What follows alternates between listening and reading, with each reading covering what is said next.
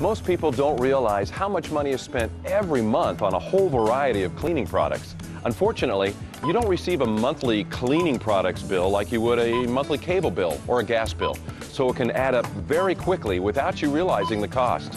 I've selected national brand cleaning products for what an average family of four would typically buy each month. Make a mental check mark as to which products you use.